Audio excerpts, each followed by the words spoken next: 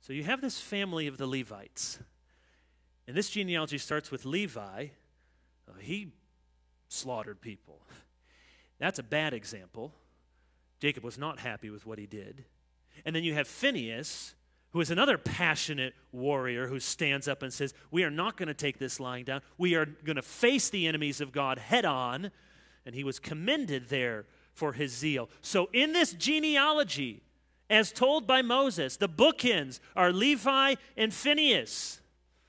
As if to say to Moses and Aaron and to all the people, I did not pick a family of quitters. This is not a tribe that backs down from a challenge.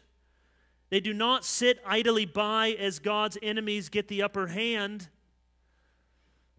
Now, lest you think the application here is that you should go out and kill people, which it is not. It is not.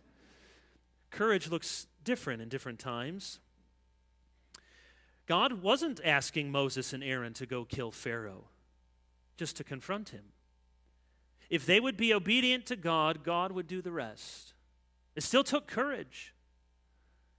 Calvin says, what no earthly kings with all their power and wisdom, their terror and their threats could effect, God performed by means of two unwarlike men, neither experienced nor renowned.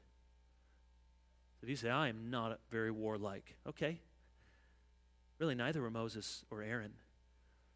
But they still needed courage. They still needed to embrace who they were as Levites.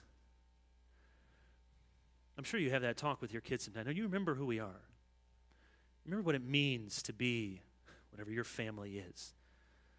There's integrity and honesty and respect and courage and bravery.